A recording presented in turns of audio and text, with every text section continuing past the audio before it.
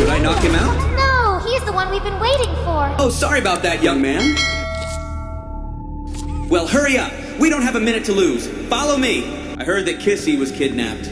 We've lost another angel and still don't know how to get into the prototype's lair. I've known Kissy for so long. We absolutely have to save her as soon as possible.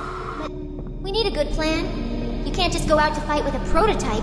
He's too strong. Yep, and that's why our main task at the moment is to find out what his weak spot is. Ollie's working on it now. Good thing he's on our team, right? Oh, are you okay? Be careful, we don't want to lose another valuable ally.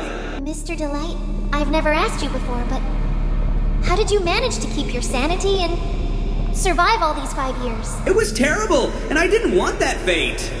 I managed to deceive them. I smeared myself with blood and said that I had also dealt with the employees. Later, I made a weapon and killed 2 sisters before they suspected that I was not one of them. Then I met you, Poppy, and found out that not everyone was happy about the hour of joy. You offered to join your team to become one of your angels. Oh, here we are. I'll call Ollie and we can start discussing the plan.